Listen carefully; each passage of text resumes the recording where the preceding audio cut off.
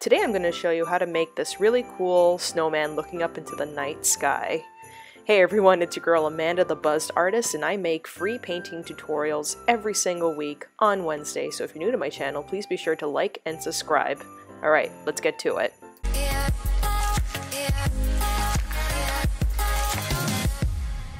Here are the items we're going to be using for this painting. So we're going to start out with a 11 by 14 canvas. It looks a little weird only because this is an old painting that I just painted over with gesso. So I'll be also using 3 types of brushes. I'm going to be using a 3/4 flat wash brush. You'll notice that these are new brushes, yay, from Simply Simmons. I'm super excited.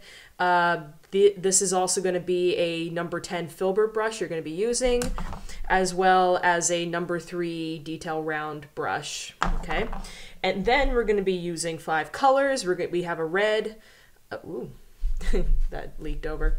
We have a primary red, a primary blue, primary yellow, titanium white, and Mars black. So we'll be using these colors, and I will be including a link to all the items that we use here in this video in the description below, so please be sure to check that out.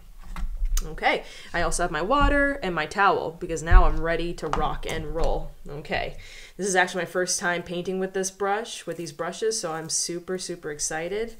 Oh, these are fun. All right, so what I'm going to do is I'm going to take my 3/4 flat wash, I'm going to dip it in my water, and then what I'm going to do is, actually we're going to turn it this way. Now what we're going to do is we're going to paint the blue background that our snowman is set against.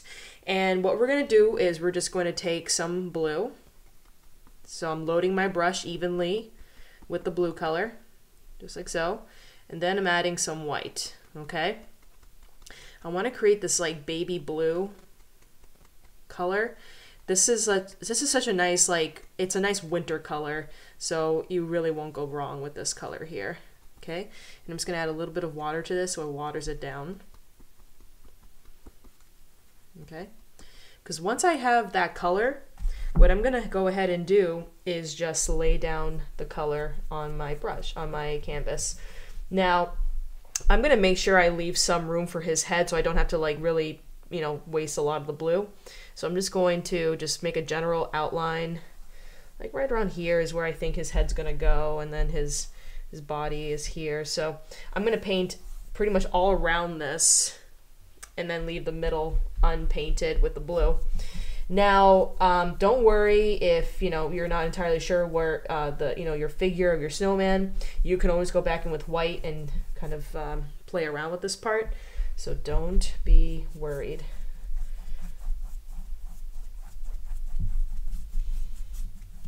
So now we are full-fledged into the Christmas season. I am super stoked. I love Christmas. It's so much fun. It's just like a great way to, you know, it's like, you know, it's cold and, you know, you get to stay inside and you get to eat a lot of cool, good food with your family. And that's really what it's all about. Do you have any fun holiday traditions you like to do? Comment below. I'd love to hear what they are. My family, so we, you know, I come from an Italian family, and usually what we like to do is, typically on Christmas Eve, my grandmother does the Feast of the Seven Fishes. So that, if you're not from an Italian background or even European background, the Feast of the Seven Fishes is you're just making dishes, you know, a meal, several meals really in one sitting that incorporate 7 types of fish.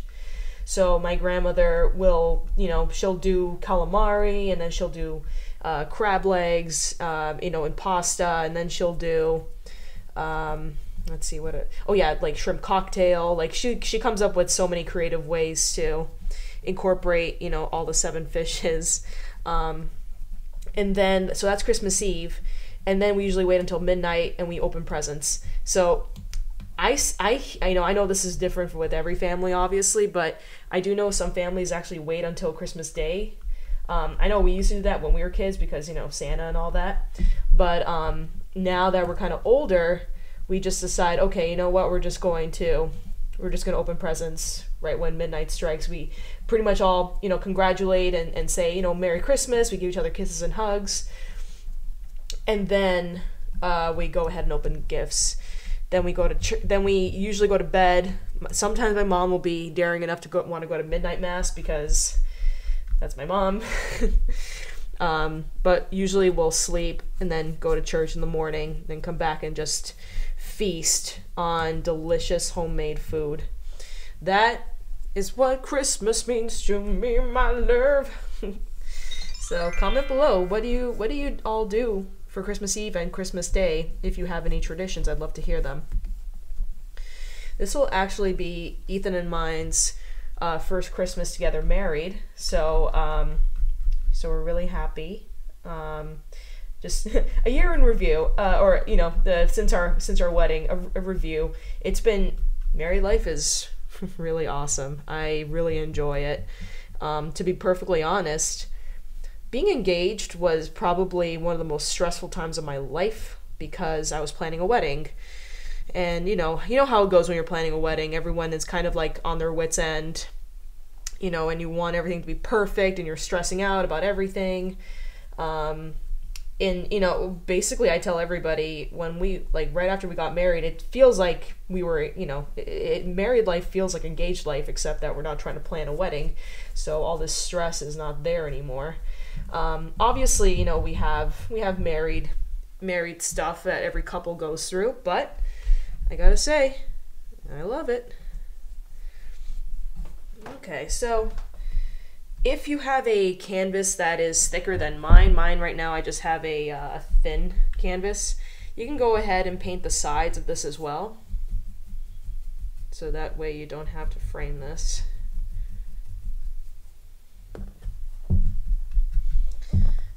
If you haven't I guess if you couldn't tell already, I am a huge fan of Christmas.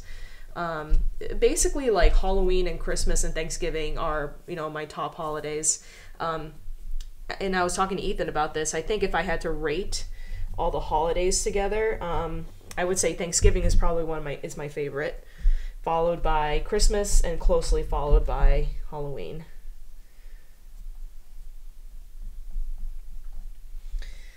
Okay. And one other thing too, if you find that your canvas or that your acrylic is not really carrying the paint and you end up using a lot of paint all the time, one simple trick is to just add more water to your brush, and that will help your acrylic to drag a little more. That's always a good trick in my book.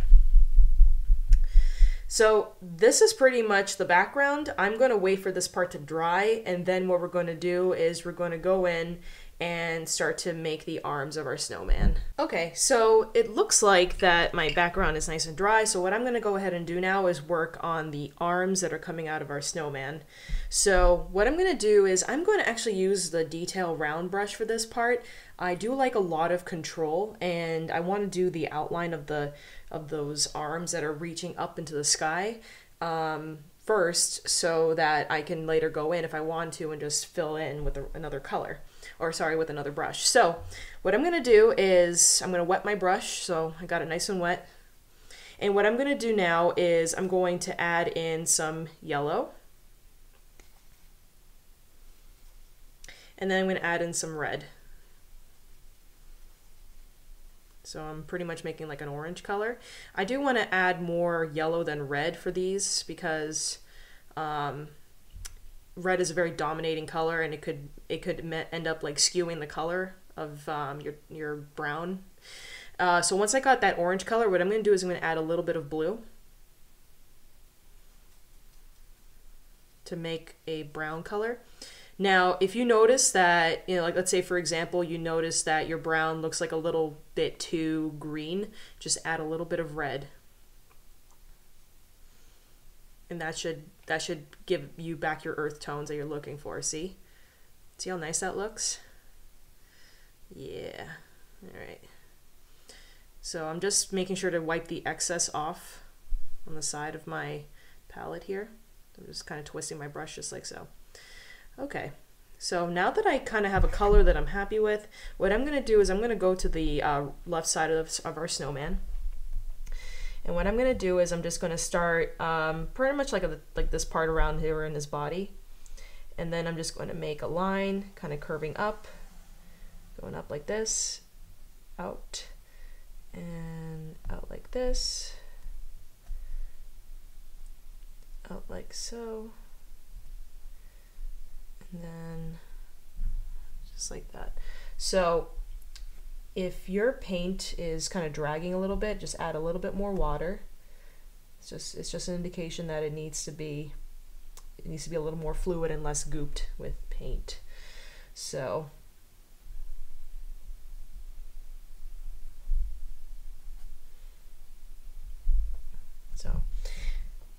that's kind of the first part here. The second part, you're going to want to add more body and meat to the twig. So I'm going to go back down here and just work on the other side of that branch. So I'm going to follow kind of the same pattern, go up, up, up. And then I'm going to thin it down and kind of meet it towards the top so they converge, just like so. Looks like that. And then I'm just going to make some more little tendrils coming out. Now, when it comes to making branches, you want to think about it this way. You want your brush to be pretty wet. You want it to be moist, because what's going to happen is your paint's going to glide off your brush even more. And what I'm doing is, as I'm making my branches, I start at the base here, and then when I get to the part where I need to make the end portion of the branch there, I kind of release a little bit of pressure and I let it trail off. You'll notice if you ever go outside and look at branches, they are very thin at the tips, but then they kind of get bigger towards the base. So that's kind of the key when you're making branches, okay? So I'm just going to go ahead and fill this part in. And don't worry about this area particularly, because we're going to go over that with our white when this all dries up. This is just a way for you to kind of get, I guess, in general, where everything's going to go. Okay, I'm pretty happy with that. So now I'm going to do the other side, and it's going to be the same premise. Okay, so I'm just going to take it on this side here, and I'm going to move this guy off a little bit. I'm going to go up, up, up, up, up. Okay. And then I'm just going to make the branches. Now, another thing too with branches, kind of a thing to note, notice how when they branch off, they make the letter Y, like that. Keep that in mind. When you're making branches, think about how the letter Y looks, and that's how you do your branch. I'm being totally serious here. When it comes to painting, I like to keep it as simple as possible. So consider that when you're making this. Okay.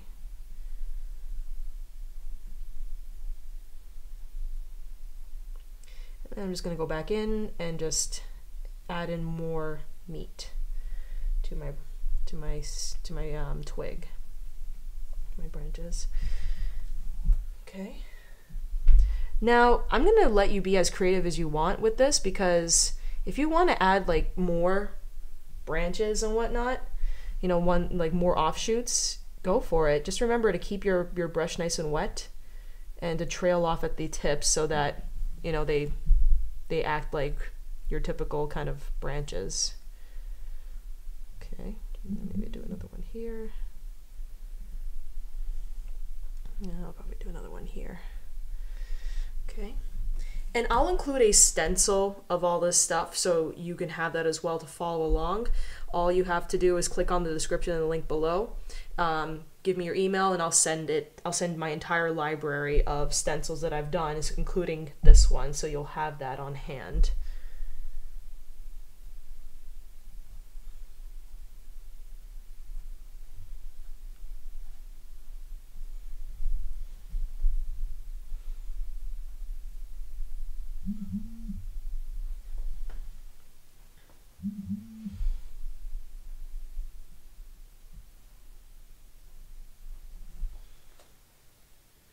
Okay, beautiful.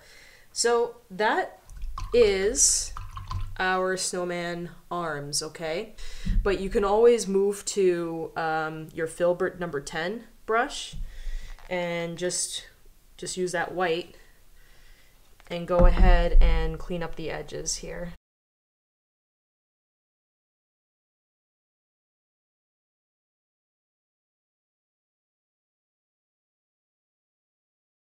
Once this dries, we're going to move on to the next step, which is adding in our features for our snowman.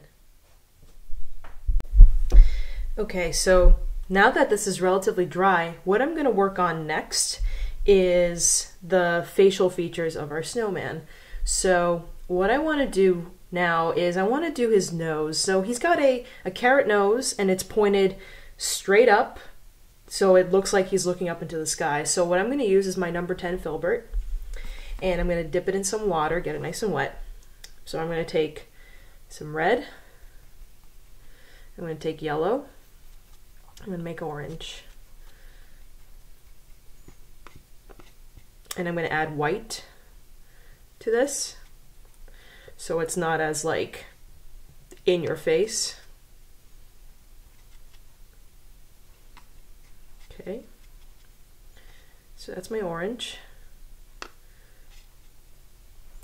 Now what I'm going to do is, now that I have my brush, it's nicely loaded, I'm going to go to the top here. And what I'm going to do is I'm going to make a triangle, like a cone shape. So I'm going to start like, I'm going to give myself about an inch of clearance from the top. And I'm just going to, with my brush, very lightly, just make a straight line to the top of his head, maybe a little further in.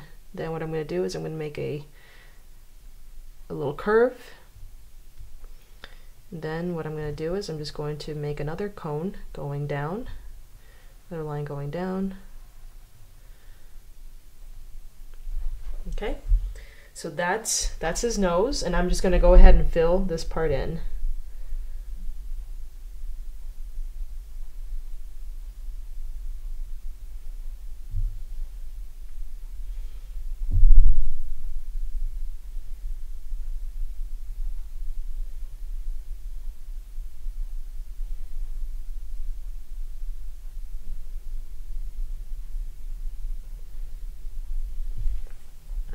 Okay.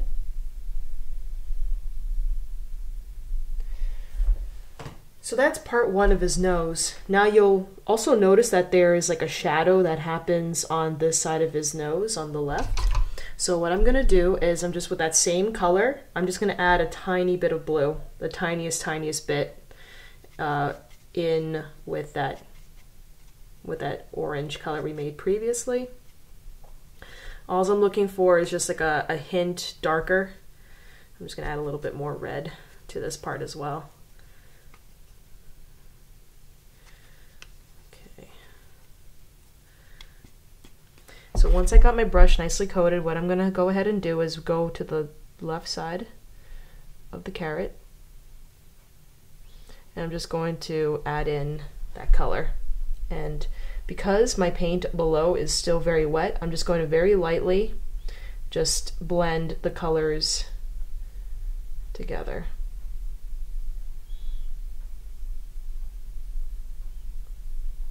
Okay. So that's all there really is to it with the carrot nose. So you can go back and forth between the two colors that you previously made to go back and forth. But yeah, so that's pretty much how you make that nose. So I can always go back in with that same color, with that lighter color, and just blend it like so. But I'm happy with it. So now what we're gonna do next is we're gonna work on his like tie. So he's got a tie that is made from holly leaves and the berries. So what I'm going to do is I'm going to move down to my detail round number 3, and we're going to make the color green. So I'm just going to take some blue, I'm going to take some yellow,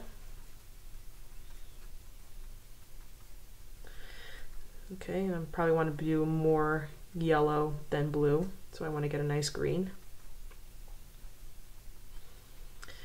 And what I'm also going to add is a tad bit of white, just so I can lighten this up a little bit.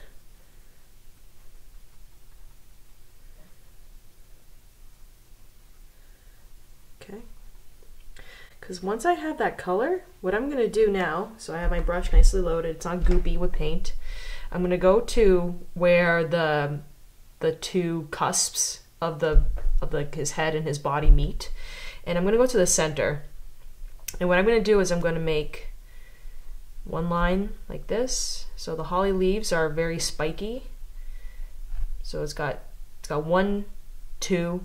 Think about it like waves, like 1 wave, 2 waves, 3 waves. Okay. So on that 3rd wave, it's going to go to a point, and then you're going to repeat on the other side. So you're going to go like 1, and then 2. Very easy, very simple. Just like that. Nothing crazy, nothing out of this world, okay? So I'm going to go ahead and fill this part in.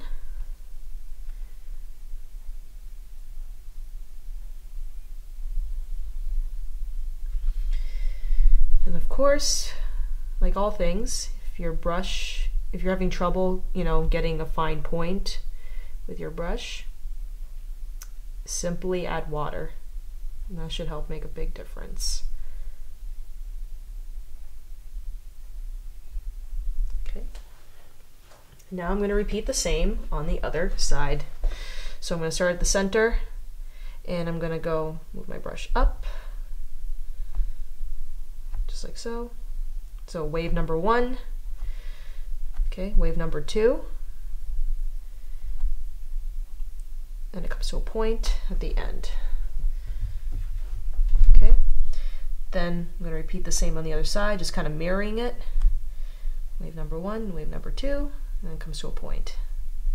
Okay, that's pretty much the basics there. So what I'm going to do is I'm going to fill this part in with that same color.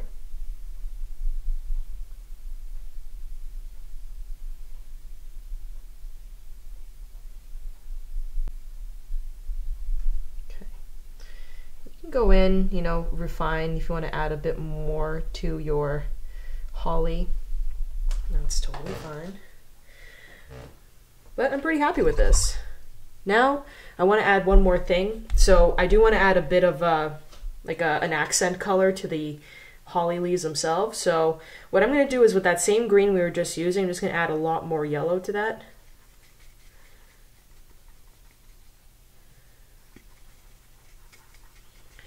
And I'm also going to add a tiny bit of white. Okay, so it's obviously a lot lighter than the previous color. What I'm going to do is I'm just going to go to one of the holly leaves, and I'm just going to make a line going from one tip to the next. Just like so. Maybe I should make this a little lighter so you can see what I'm doing. Okay. So, got it to the tip here. Then what you're going to do is you're just going to fill in the bottom portion of your ivy. And because your paint underneath is still wet, this is going to look really cool.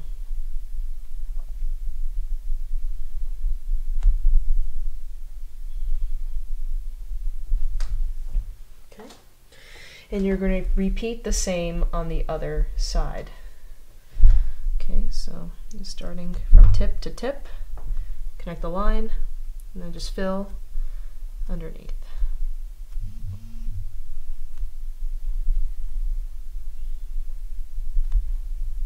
And again, water is great to help you get those nice crisp edges.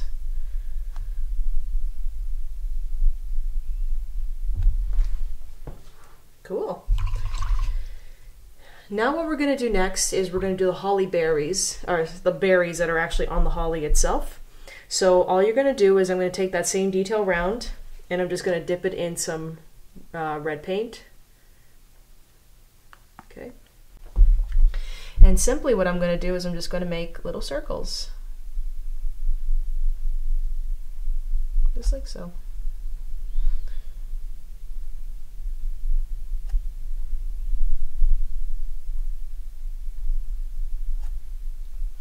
Now you can do as many berries as you want. I'm gonna probably do about 5 or 6, I think. That's kind of what I'm feeling. Okay. Yeah, I think that's cute. Okay, cool. Now there's also, let's see here. So I do want to do his features now. So his smile, his eyes. So we're gonna keep with the detail round. I cleaned it so it's nice and dry, or sorry, it's nice and clean and wet. And I'm gonna dip it in my black, okay? And I'm just getting all the excess paint off by rolling it on the sides. Now what I'm gonna do simply is I'm just gonna go to the tops on either side of the carrot. I'm just gonna put a dot for his eyes. Very easy. And then what I'm going to do is I'm going to do his smile. So I got the first part of his smile there. I'm just going to match that with the other side like so.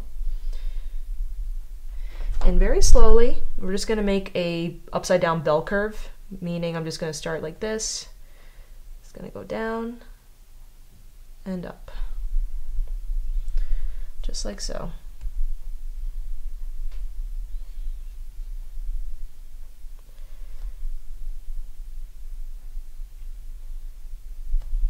Okay. And on the side of his mouth, on the right, he's got his mouth open. And the way we're going to show that is we're going to go right to here on his smile, and I'm just going to, with my brush, just add in a little bit of a bump right there. Okay, just like so. Okay, very simple, very easy. Okay, all right, awesome. So I'm just gonna fill in a little bit of this part here to show his tongue, and his tongue really is just like a little curve, just like so. And I'm gonna fill the rest in with black. Okay, how cute, huh?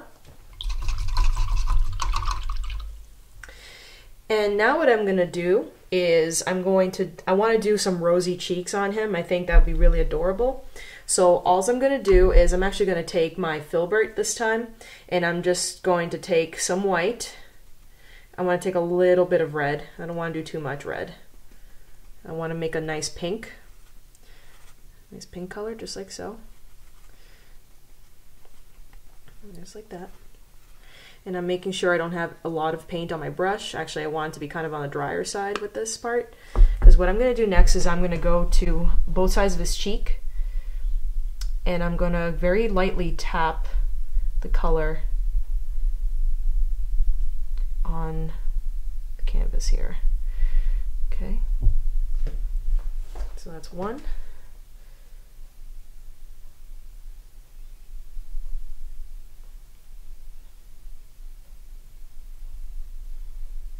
And two.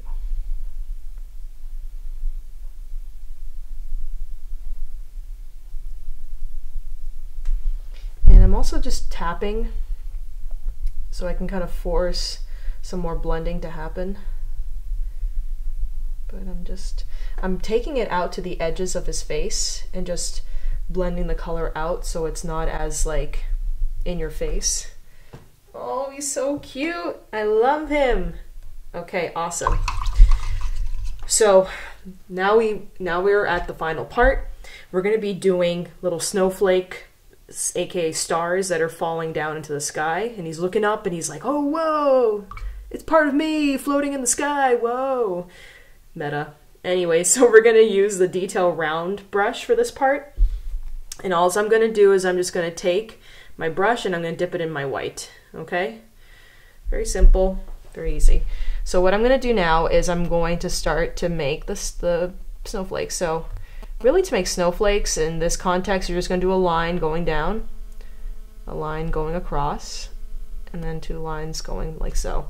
So this could look like a star. It could also act as snowflakes. And I'm going to vary the sizes of my snowflakes. I'm going to do some that are like bigger, and I'm going to do some that are smaller. What's important is you want to do a good deal of these. Like, this is where you get like the magic twinkle.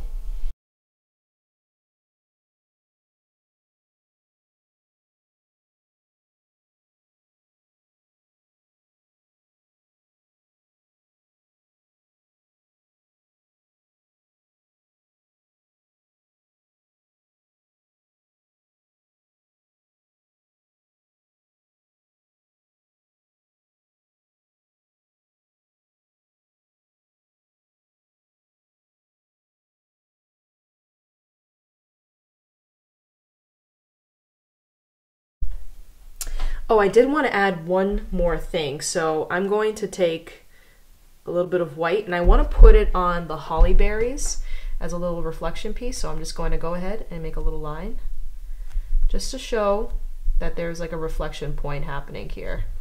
Okay, nothing crazy, just wanted to go ahead and add that part. If you enjoyed painting with me today, please be sure to like this video and to subscribe to my channel so that you can see more awesome painting tutorials from me in the future. So I will see you all next Wednesday for the next painting tutorial. See you later!